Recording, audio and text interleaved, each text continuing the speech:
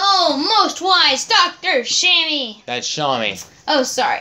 I come seeking your wisdom. What insights may I bestow upon you today? George has stolen my prized pumpkin. What should we do? Are you standing in judgment of your fellow man? But, Dr. Shami, isn't stealing wrong?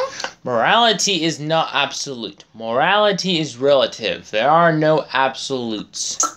Really?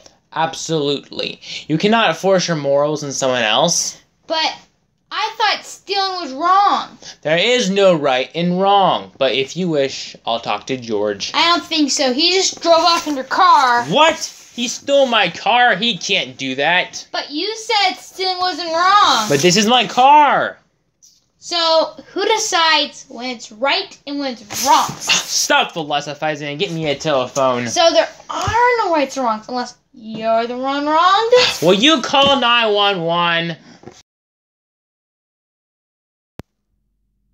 There are rights and wrongs.